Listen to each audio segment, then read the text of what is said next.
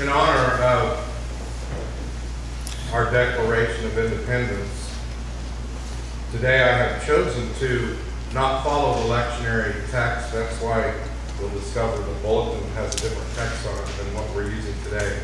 But I just really, truly felt that it was important that we look at God's Word at this particular time in our nation. And here's some radical truth about how God wants us to be living our lives as His representatives in our country. And I found these two texts that I think we're going to stay with, just these two today. The first one is from Proverbs, the book of wisdom. It says, righteousness exalts a nation, but sin is a disgrace to any people. In Psalm 33, which we've heard today already, blessed is the nation whose God is the Lord, the people He chose for His inheritance. Some of you may remember, and some of you may not remember, about 13 years ago, last week or so, there was a 2-to-1 vote by a 3-judge panel in the U.S. Circuit Court of Appeals that ruled reciting the Pledge of Allegiance in public schools was unconstitutional. They ruled that the phrase, one nation under God, in the pledge was an endorsement of religion and thus violated what those 2 judges stated as the constitutional mandate of a wall of separation between church and state. And all of that was quoted. You can Google it and you can see exactly that's what was stated. I just simply wrote their quotations down. Now, there are several things, folks, that you need to know today that are absolutely and historically false about those statements. And we're going to deal with that in just a minute. But I want to remind you how our nation responded to that ruling just 13 years ago. It was interesting, the reactions that took place.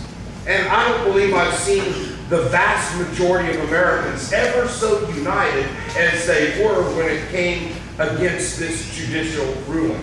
The first person that spoke out against this ruling was the President of the United States of America at that time, George Bush. And he said, that is ridiculous. That was his quotation. That is ridiculous. And not to be outdone by the President, the senators also called for a vote. And listen to me, whenever the Senate votes 99-0 against anything, we should take note of it. Amen? And then the House of Representatives jumped on the bandwagon too, and they voted unanimously to condemn the ruling as well. And as a result of all of that, Judge Alfred Goodwin, one of the 2 judges that initially ruled this, decided to order a stay on that ruling, which meant this, that the courts, until they decide differently, are going to go back to the way it was before the ruling. So he put a stay on their ruling. In other words, that ruling is not going to be implemented until the courts decide otherwise. And you know what? That is still true to this day. That ruling is still in a stay position, where it is as it was before. We can recite the Pledge of Allegiance to the flag, one nation under God, in schools, in public places, anywhere you want to, and it's not unconstitutional. You see, all this uproar started because of a man that lived in California who happened to be an atheist, claimed that his daughter was offended when she went to school every day and had to hear all of her classmates say God in her presence. Well, as they began their investigation, they discovered that that wasn't true either. As a matter of fact, the little girl's mother said, and I quote, "We go to church regularly together, and she joins in with all of the students saying, one nation under God, when reciting the Pledge of Allegiance, and it doesn't bother her at all."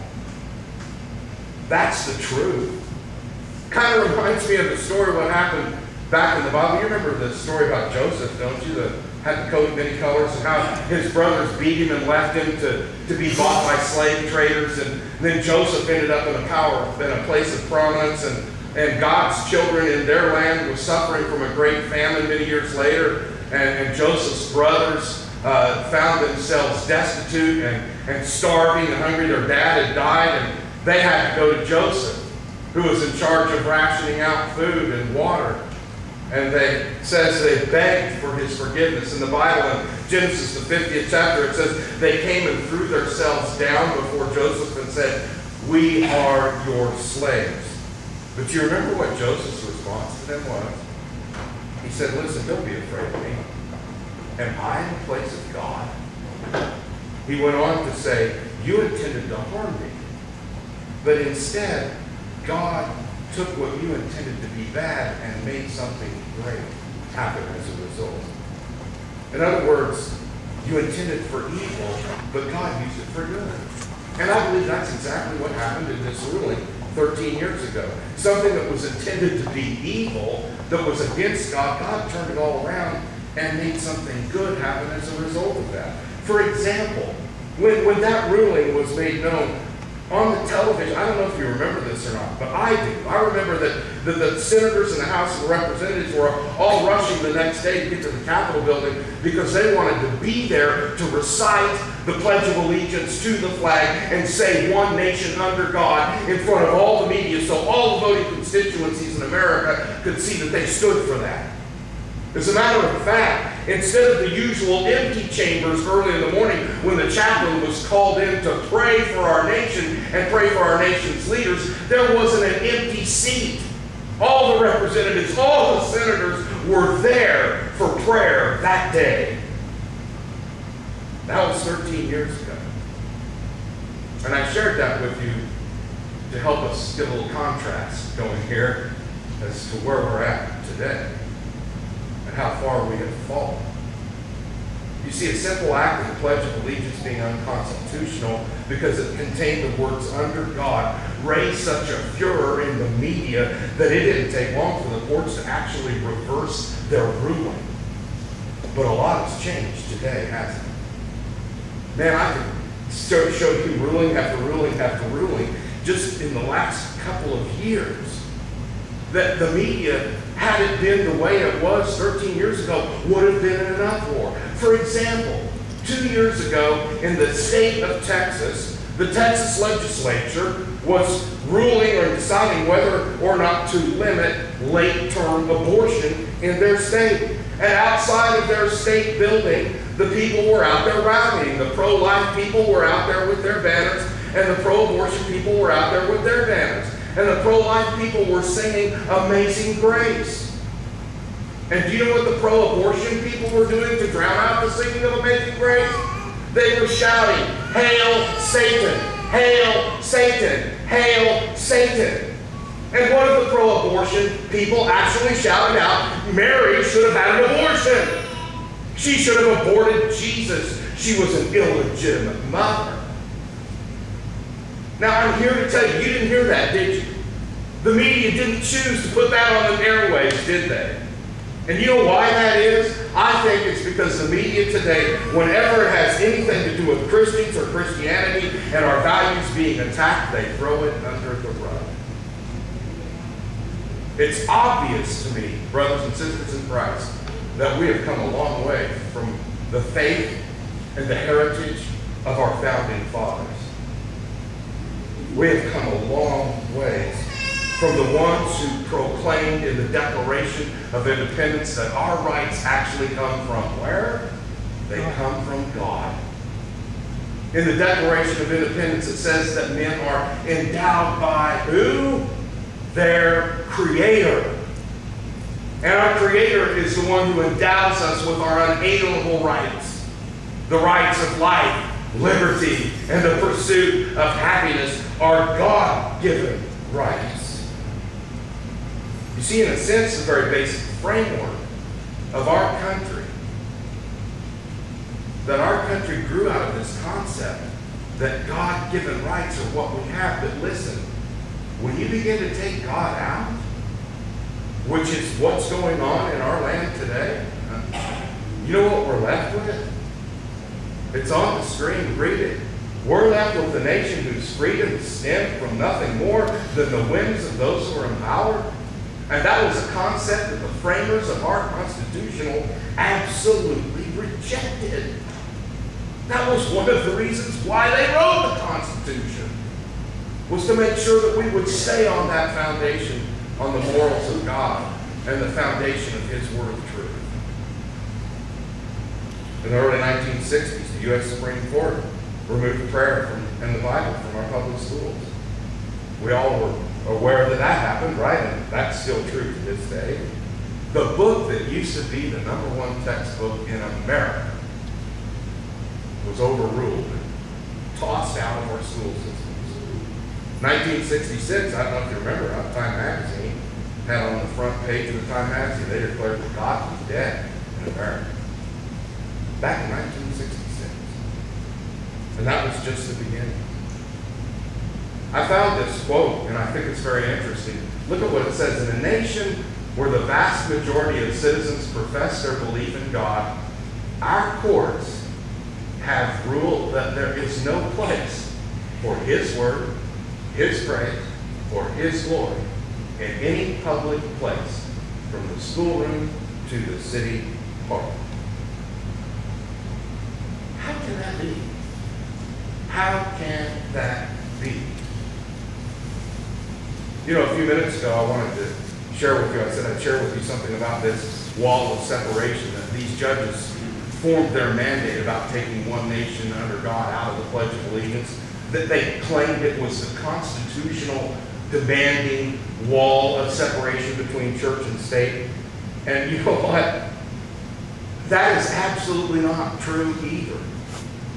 You will not find that wall of separation anywhere in the Constitution of the United States of America. And if you don't believe me, go read the Constitution and look for yourself. I did. And I found 3 of the highest judges in our land that stated the exact same truth. Look at what Judge Gallagher from New York wrote. Much has been written in recent years about a wall of separation between church and state. This statement has received so much attention that one would almost think at times that it is to be found somewhere in our Constitution. But folks, it isn't. Those words aren't anywhere in our Constitution.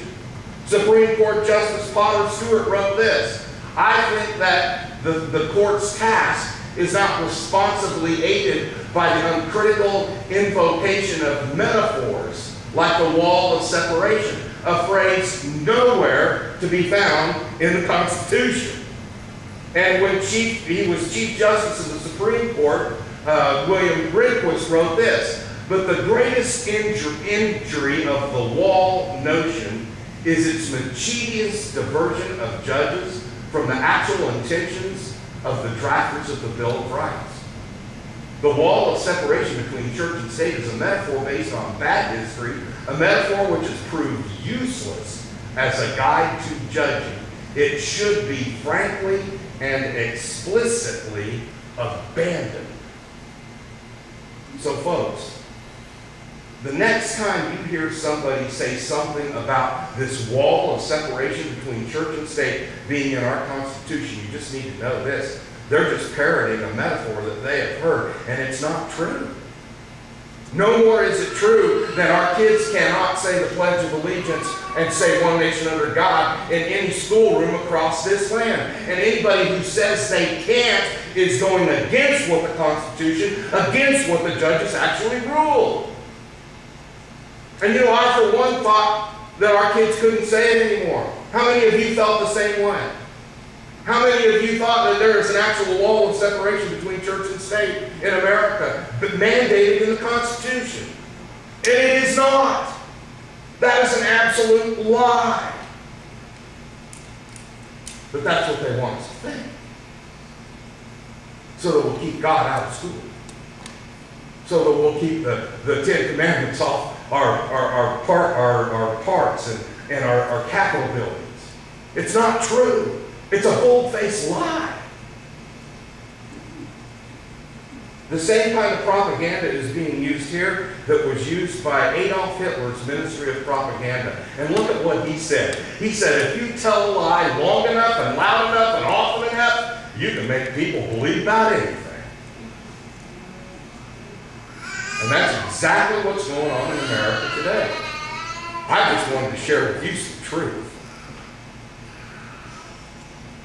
So I think you get my point. Just because the media says it doesn't mean it's true, brothers and sisters. Make sure you know what the truth is and discover it if you have question, if you have doubt. So let's get back to the text, because our nation was founded on the Word of God. And that, my friends, is truth. And you can go to the archives of all of the writings that are in the White House and in our places of history, in the Smithsonian, and all of those places, and find the original writings of our founding fathers. And they always place everything that they decided on top of the foundation of God's Word. Every single time. Without reservation. So we need to get on with God's Word, because righteousness is what exalts a nation, and sin disgraces it. Amen? Amen. And blessed is the nation whose God is the Lord, the people He chose for His inheritance. Now briefly, in the closing time that we have, we could go two directions with this. I can start off by listing all the things that are going wrong in our nation today, and all the lies that are out there, and beyond what I've already shared with you. And I've just given you two examples of lies that have been told to all of America. But instead of going that direction, I feel like it would be better for us to take a positive direction in this. And see, in fact, that God did bless this nation, and God is still blessing this nation. And I believe that there are some foundational reasons as to why that is happening. So why should God bless America? Well, I think God should bless America because America has been a good nation. And no, I'm not sitting here saying we should pat ourselves on the back, but listen, our nation has tried to do the right things from the founding fathers forward. Righteousness exalts a nation. And our founding fathers knew that. Our founding fathers also knew that sin would disgrace our nation. But first and foremost, I believe God has blessed America because we're a generous people. He has blessed us to be the land of plenty. And our people in America have always been very generous with what we have and helping those who are less fortunate. And you know, that's founded in God's Word, because Jesus said, love your neighbor as you love yourself. In Romans, the word of the Lord said, if your enemy's hungry, give him something to eat. And if he's thirsty, then give him a drink. And that's what we do in America. How many of you have ever heard of a man by the name of Gordon Sinclair? He's a Canadian television commentator. You heard of him? He had a commentary, an editorial that he put on public television back in 1973. And I know that that was a long time ago, but I think it's just as relevant now as it was then. I want to share with you some of what he said in his commentary about Americans being the most generous people in the world. And this was a man from Canada. And this entire address that he put together is now part of a congressional record, documented and stored in Congress. And this is his quote. Let me share it with you. This Canadian thinks it's time to speak up for the Americans as the most generous and possibly the least appreciated people on all the earth. Germany, Japan, and to a lesser extent Britain and Italy were lifted out of the debris of war by the Americans, who poured in billions of dollars and forgave other billions of dollars in debts. None of these countries is today even paying interest on its remaining debt to the United States of America.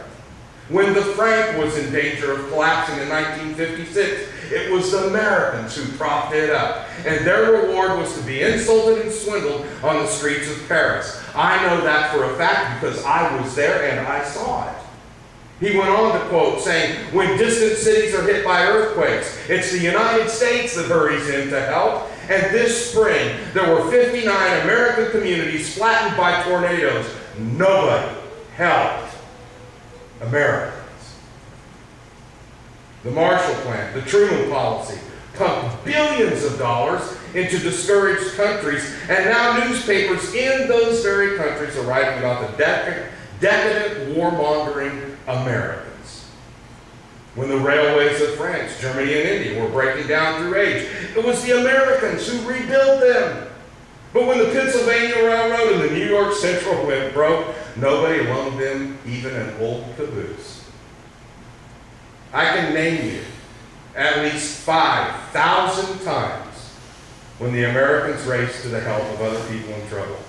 Can you name me even one time when someone raced to help Americans when they were in trouble? Our American neighbors have faced it alone, and I'm one Canadian who is tired of hearing them get kicked around. They'll come out of this thing with their flag held high, as they always do. And they will have the right to put their thumb up their nose and their troubles to their present people. But I hope Canada is not one of those countries. End quote. You see, I believe God has blessed America and continues to bless America because we are a generous nation. We are a very giving people. Now, I also believe that God is blessing America because right makes might. The terrorists that we're fighting today believe just the opposite. They believe might makes right. They believe that if they're willing to use a bomb even to their own death to try to throw fear into the heart of people to submit to their will and their ways, they believe that it is their might that makes right. But America believes just the opposite. We believe standing on what is right is what makes us mighty. It's just the opposite.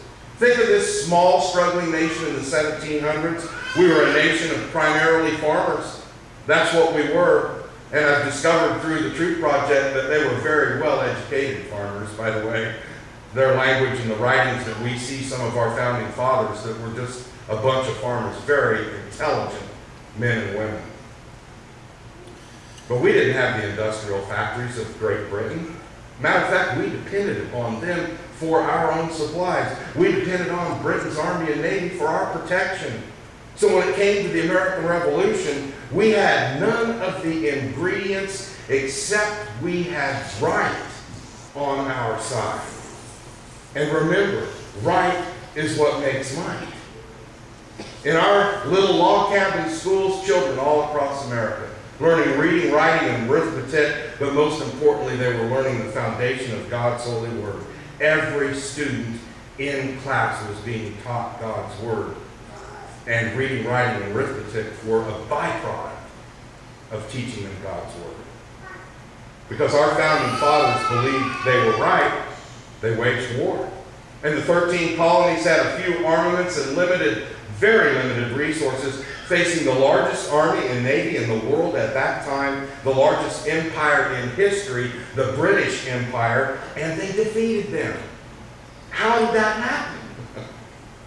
Because they were standing on the truth of God's word. As a result of that, our founding fathers produced the Declaration of Independence and the Constitution of the United States of America that gave the greatest amount of freedom to the greatest number of people. You see, the United States grew to give the greatest good to all mankind. Why did that happen? How did that happen? Because America made the choice to stand on what is right. And where does America discover what right is? It came from the Word of God. The foundation and the truth that God taught us. I mean, look at all the wars the United States has fought. Compare them to the wars of other nations. You know, most of the other empires only go to war to gain wealth and land and take over territories. But the United States doesn't do it that way. And I don't know about you, but it frustrates me all the time when I see us going in to try to capture or maybe rescue a country from depression and a country that's being oppressed by dictatorships and ruling authorities, and then we turn right around and go in there and rebuild their country for them after we have taken them over. And I say to myself, why are we spending all this money on all these other people when I got people right here in America starving to death? But that's what America does. We rebuild countries after we've had war in those countries to help build them back up, to have the same opportunity that we have here. The American experience of freedom and liberty has been tested in every century and every generation from George Washington to today. And it seems that there have always been challenges on the American freedom. And we are facing those challenges once again. And I am convinced that the only way we are going to win is to remember that right is what gives us our strength. Right makes might. And listen to me, it's not getting God on our side that's important. We must be on God's side. That's the only way we're going to win. That's the only way God will bless America again, is if we're on His side. You see, God has blessed America also because our country, Christian America, they believe in the Great Commission. The United States of America sends missionaries out into all the world to fulfill the Great Commission that Jesus Christ gave, going to all nations, making disciples, baptizing them in the name of the Father, Son, and the Holy Spirit, teaching them the ways of obedience. From the very beginning, our colonies, our settlers, they evangelized the Indians, did they not? That's what they did. That's why they came here. If you read in the statements of our founding fathers, the reason they came here was to bring God to America. That was their purpose for being here. And they shared the good news of Jesus Christ with everybody they ran into. And since World War II, the United States Center for World Missions in Pasadena, California reports there have been over 600,000 career missionaries who have gone into almost every part of the world. Isn't that amazing? Since World War II, 600,000 of them. And what do these missionaries do? Well, obviously they evangelize. They share the gospel. But in the process, countless are the number of hospitals, orphanage clinics, agricultural centers, schools, colleges, seminaries that have been built and are functioning today globally as a result of the effort of these missionaries. Praise God. We are a sending nation, and we are committed to living the Great Commission. That's why God's blessed America. Because we're a generous people that stand on the right of God, and we believe in sharing it with the world. That is why God is blessing America. So here's the deal. If you're truly concerned about America, I mean, if you earnestly want God to bless her, if you want to be one nation under God, then it's time we get serious about being fully committed to God and living our lives in complete harmony with His good, pleasing, perfect will. Because that, my friends, is the way God will continue to bless America. Today, may we be one nation under God, and may God bless America once again. Let's stand together and sing both verses of our Star Spangled Banner.